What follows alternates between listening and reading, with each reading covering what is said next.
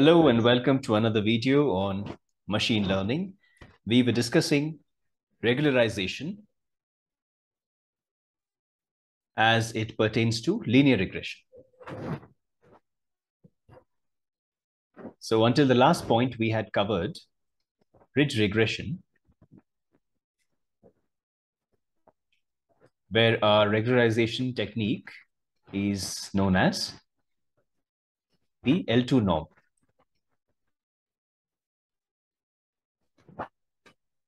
Where essentially we are trying to provide a modified loss function, the loss function for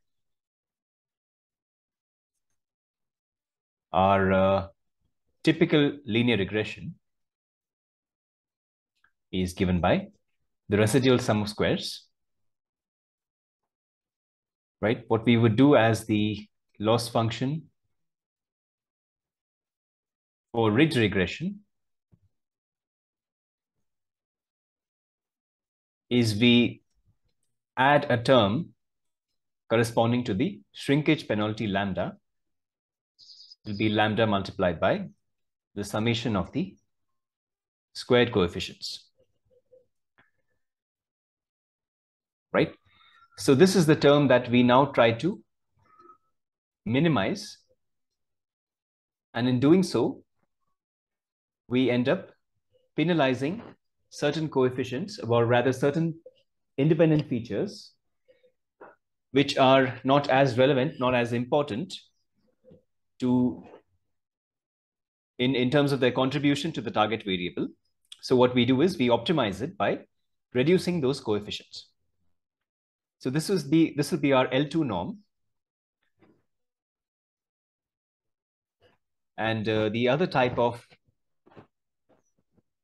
prominent form of regularization would be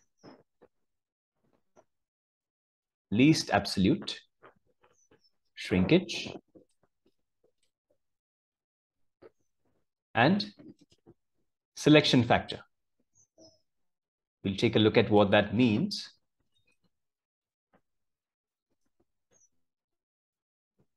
Essentially, what we're doing now is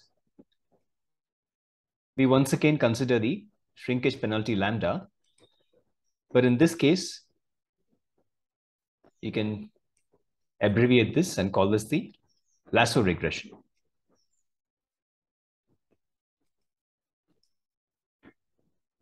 Now our loss function,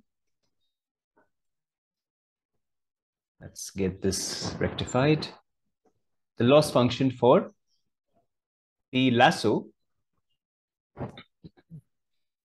which is known as the L1 norm, is given by the residual sum of squares plus lambda times summation absolute values of the coefficients, right? So we're considering the absolute values here, which also helps us reduce the impact of certain features. Now the difference you could see is quite evident. We can call this one the L1 norm. So what we are ending up doing is in the L2 norm,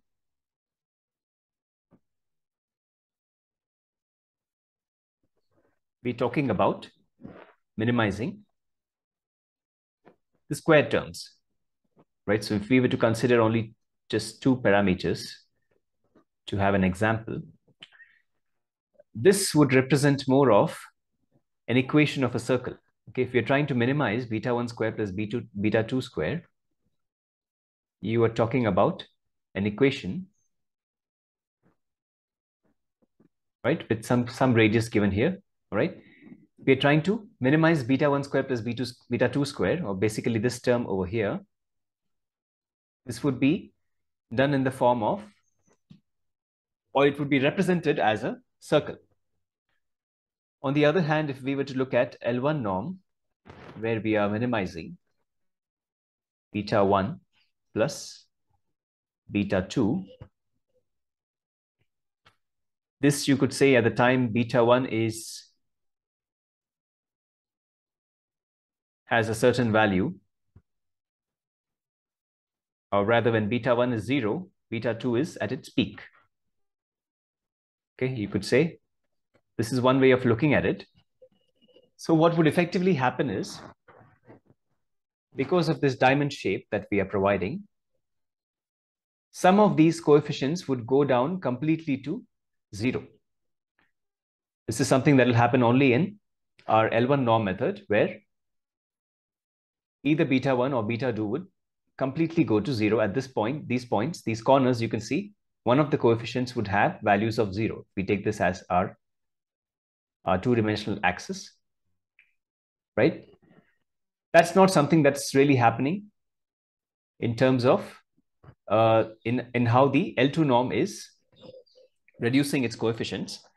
So effectively, when you're doing beta 1 plus beta 2 absolute values getting summed up, you're also providing a means of feature selection, right? Which is why we have that as part of our name for lasso, that you are also doing some amount of feature selection, let's say some degree of feature selection based on taking out those features that are not as important or probably redundant, right? If you have some redundant features, you can do that in L1 regularization, right? There is another form of L1 regularization, which is called least angle regression, where you combine the method of the L1 norm along with step forward regression, right? Which is basically we'll be selecting feature by feature and taking a look at their impact on the target variable.